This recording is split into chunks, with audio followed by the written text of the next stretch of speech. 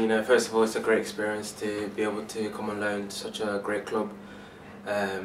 Obviously, I'm just trying to, you know, help the club to what I'm capable of doing, scoring goals, and having obviously a great experience here. You know, learning bits and bobs from the players itself and the manager. But you know, main target obviously to come to do what I've got to do and to show people what I'm capable of doing. Your first experience of league football, what are you expecting? I mean, it's going to be obviously not the same as under-21s football, which is understandable, but it's a new challenge, of course, to test myself to, I don't know, stronger players or quicker players or more intelligent players, which is always good to have that next step to test yourself how good of a player you are, and just can't really wait to kick on really. Apparently our manager's been very impressed with you. Did you know about his interest?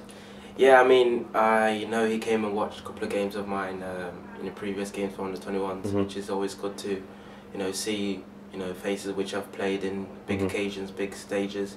But you know, little bits and bobs about rumours. But it's always good to hear that, you know, a manager does want you on loan or does like the way you play, and has obviously highly thoughts of you, which is always good. So that's great news.